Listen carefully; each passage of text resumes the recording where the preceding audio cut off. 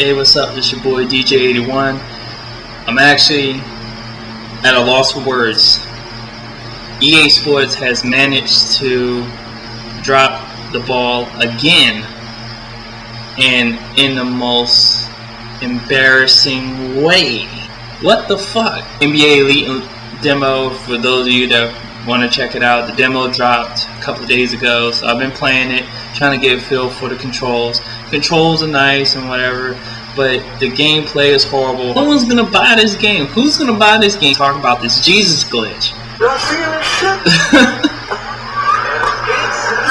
what the fuck? This nigga just standing like Jesus in the middle of the court. Look at this shit, he's still there. Oh, this shit is horrible.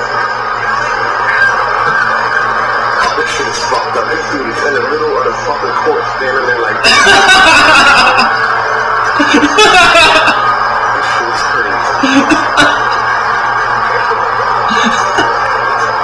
Yo, he's still...